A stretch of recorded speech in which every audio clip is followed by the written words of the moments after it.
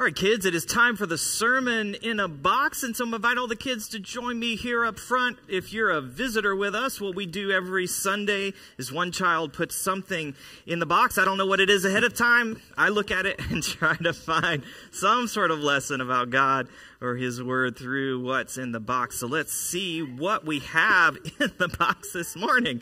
And I don't know what this is. It is a pink... Stretchy what? It's just a stretchy worm? Wow, that is so fun. Let's see. What do I do with this? I don't think we have any of these in the Bible. I don't think the Bible doesn't talk about rubber or anything like this. So what can we say about God and His Word from this stretchy, rubbery thing? Let's see.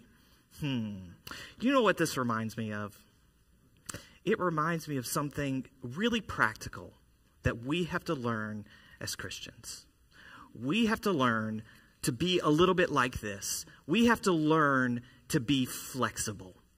You know what? We want life to work out in a straight line, where everything goes exactly the way that we want it to, and nothing bad ever happens, and everything happens in exactly the order and at exactly the time that we want it to. But that's not how life in this world works.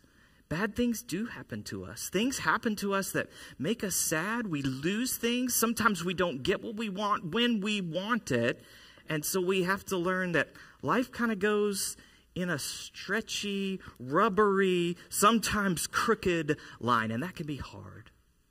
But we can learn to be flexible because we can trust that through all the bendy parts of our lives, God is still in control.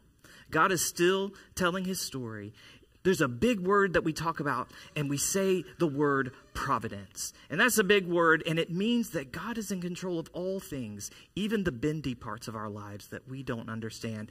And even in those times, He is good, and we can trust Him, and we can bring to our sadness. Wow, that was a hard one.